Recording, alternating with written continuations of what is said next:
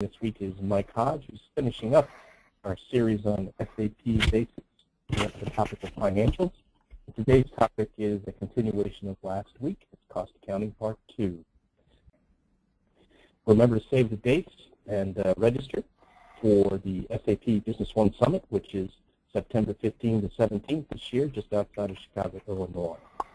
So without any further announcements from me, I'll turn this session over to Mike Hodge to be our presenter today. Mike, the controls are on their way to you.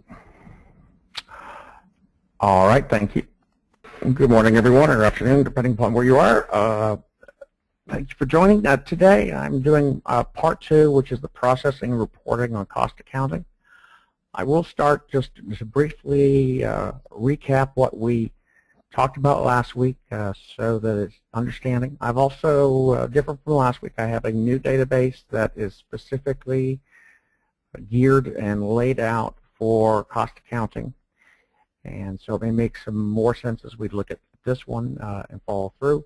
So the first thing I'm going to review will be the recap of the general settings, then chart of accounts, how dimensions are set up, cost centers, distribution rules, the table of cost center distribution rules screen, the cost hierarchy layout, which is like a report layout, and the SAP budget with cost accounting.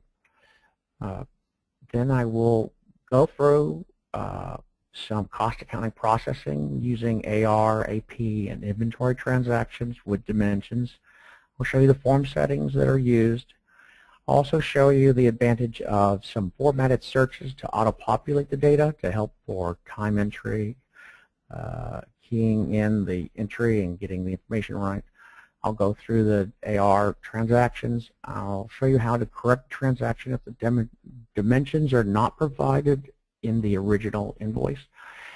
And then I'll follow up with some AP transactions. We'll look at service and an AP item, and those who have been with me before, an AP expense item is a item in the item master. It's non-inventory that's keyed directly to a specific expense account. And let's see, I'll also go through some inventory transactions